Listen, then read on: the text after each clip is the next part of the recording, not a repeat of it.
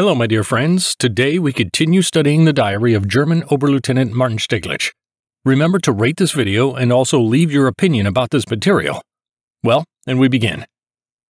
January 28th, 1942.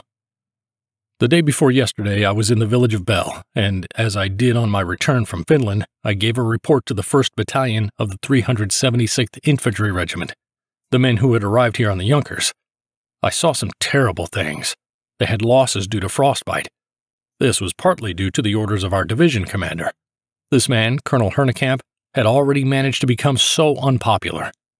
Well, I will keep it better in my memory and I won't describe it here on paper. I shall only mention one thing. Our division should be commanded by an infantryman, not an artilleryman. The evening was spent in Penkovo. The regiment commander celebrated his birthday. We had a wonderful time together. Yesterday I moved further to Golovkovo, where the 2nd Battalion of the Airborne Regiment is located. I also gave a speech there. The way there, and I had to make it all the way on a sled, wasn't a pleasant walk. It was negative 32 degrees frost with a strong easterly wind. I hope that I managed to share at least some of my experience with these new people in Russia, and then all of my road ordeals weren't in vain. During this journey, I gathered a lot of rumors. The rejuvenation of the army, and the forthcoming purges. People say a lot of promising things, especially in this unit. About the state of affairs, it's still precarious. Now, at most, we know only the state of affairs at the front of our division. All the rest of the information is not reported. Today, there were again the letters. In my section, by yesterday, the light weapons fire had eased a bit, but the shelling had intensified. Yesterday, we were first attacked with large caliber weapons, and this evening, the Russians opened fire on us with machine guns from a long distance. It doesn't make any sense at all. What are they hoping to achieve by doing this? Today, the soldiers of my company were awarded 2 Iron Crosses First Class and 14 Iron Crosses Second Class. I have an excellent rapport with the battalion commander, Captain Scharf. What else? I have a slight cold, diarrhea, runny nose, general malaise. It affects my morale. Well, it'll be over soon. January 30th. The day of yesterday was generally quiet, as well as the day before yesterday. However, it should be mentioned that on the whole front, the Russians have activated their reconnaissance. So yesterday about 2 p.m., the reconnaissance group approached us, but unfortunately managed to sneak away. About 8 p.m., they attempted again. One of them remained lying motionless. We probably managed to wound 2 others. When we examined the dead man, we found just an incredible amount of money. More than 2,100 rubles. That's rather unusual for a Red Army soldier. This guy had no insignia either. We found only some instructions with him.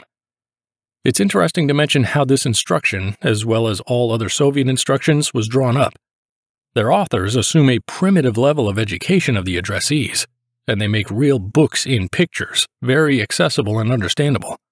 We should make textbooks for recruits in this manner. Many of them are too complicated to comprehend. Today, these pigs are firing 17.2 centimeter caliber artillery at us. Not much pleasure, I'll tell you, when you have a wooden hut above your head. The day before yesterday, between you and me, we had our first letters in 3 weeks. The earliest mailing date was December 26th. That means there's a lot of letters still on the way. Yesterday, I was in the sauna. What a great thing it was to wash off all the accumulated dirt. Yesterday, we got the sad news. Hans Pent, commander of the 9th Company of the 27th Infantry Regiment, was killed the day before yesterday. He was shot in the head while briefing a fellow commander. What a pity to lose this never-depressed good guy. We were together with him back in Poland, and since that time we had warm, friendly, and comradely relations. This is a grievous loss to the entire officer corps, his comrades, his company, and his soldiers who always loved and appreciated him. February 1st, 1942. Already since 5 a.m., Penguin and I have been on our feet and around our front line. The day before yesterday, there was a speech by the Führer. We heard some passages of his speech perfectly, but then the radio went into a continuous noise. Rommel must have really rattled those Tommies. The sappers were here yesterday and they started planting tension mines. I hope the Soviets will fly sky high here.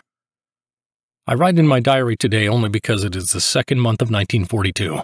Today is Sunday, and soon I think it will be the culmination of the Russian winter. Well, and then, woe to those Reds. Sunday. How many heart-wrenching memories are hidden in this word when you say it? What a pleasant emotion engulfed us on Sunday morning. Today we could sleep longer. The bells are ringing in the morning, summoning us to church service. And if you know these churches, you can even identify them. This is St. Barbara, and this is Mary Magdalene, and this is Luther, and this is the Cathedral St. Nicholas, and so forth. February 2nd. The Russian Air Force is very active this morning. They bombed the neighborhood of Molvatitsi. The noise of battle is heard from there. This afternoon, these bastards opened artillery fire on us. They shoot only large caliber and with long pauses. It's disgusting. Everything so far without any unpleasant effects. All the shells fall near the village. Last night, when they were shelling Kushilevo, one soldier was killed and 2 others were badly wounded. We received the first woolen cloths from donations. In any case, it is a great success considering the difficulties of supplying our section. It is clear that nobody expected to fight in winter for such a long time. If only we had been properly uniformed as early as October, November, many of us would have managed to keep our bones unharmed. The rifle platoon of the 2nd Company, 48th Regiment, which was under my command, was assigned to the 6th Company because the 1st Company, 89th Regiment, was withdrawn, and the 2nd Company was reassigned from our section to Wano. As a result, the entire 3rd Company is back together again. I was in the battalion yesterday evening. I played scat with Captain Scharf and Ludemann. There are some guys in the company I can only be happy for. Let's take, for example, Private FG. Initially, it was a bit doubtful for me, and suddenly he performs a feat. He was awarded the Iron Cross 2nd Class and was promoted to the rank of Gefreiter. However, there are many other conscientious and bold guys, but there are also potboilers. And what are they like? They're moral degenerates, and it's not that they do not know how. Oh no, they don't want to. This crowd has to be driven. They are eternal companions, those who always try to stay a step behind during the attack, those who come running at the very moment when the frontline soldiers have already broken into the enemy's position. They are the first to carry out the wounded, so they are being killed less often. These people are always inspired by the precept, "Blessed are those who are deep in the rear, because someday they will see the motherland again." Fortunately, there are not many of them, and this is the fault of those who are engaged in training reservists in reserve battalions.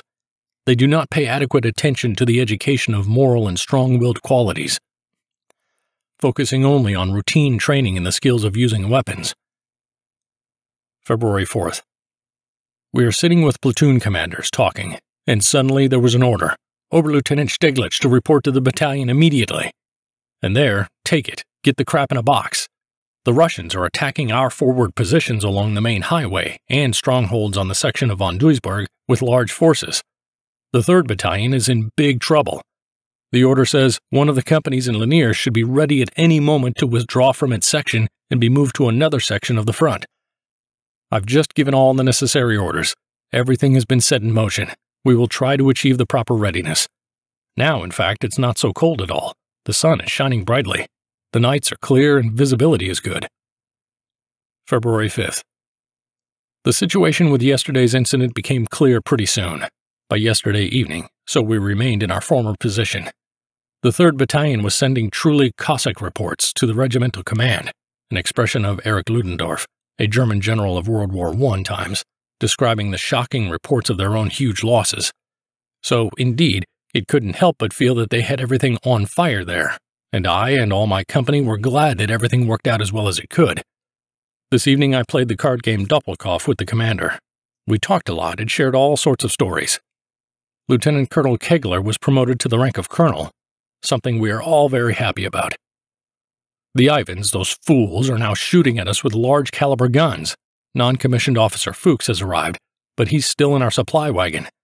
The whole group from East Prussia has arrived with him, who organized to take our uniforms, which we had left there on the march. These things are still at Denault Station, though we don't really need them in our current situation.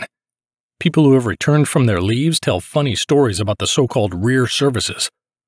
It is long overdue to put them in order. It's getting colder, and the moon is shining at night. Unfortunately, the new moon is coming up again soon. It's not at all good because of way too good visibility at night. February 13th. Demyansk, Division Command Post. I thought for a long time, but then I reported to the commander. He immediately requested that I be given a vacation. Things were sorted out just fine. All the accompanying papers were already in my pocket. After spending the night at the command post of the division, the next morning I headed to our wagons at Ilyina Gora. From there, the next day I went back to the division. And suddenly, stop! The departure should be authorized by the division commander only. Why? So far, I could only talk to the second officer of the general staff. Hans Paul greeted me as a comrade, and all the officers are completely understanding. Nevertheless, the departure is constantly postponed. The reason? Colonel Kegler has suddenly been sent on leave. He will be substituted by Major Stupi, recipient of the Knight's Cross from the 32nd Infantry Division. Kegler himself wrote a report objecting to this leave of absence. "I'm not going to hide behind an imaginary disease," he said on the subject. Kegler quarreled with the division commander, Colonel Hernekamp, who was not liked in the troops because of the complete lack of infantry vein, as well as with Count Brockdorf, our general, nicknamed Count Standing Collar. Brockdorf strictly forbade sending me on leave also, and he didn't sign the report. And now I have to complete a training course in Berlin, and according to the divisional adjutant, my attendance is 100% guaranteed. I'm kind of dubious about it. The date of departure is unknown.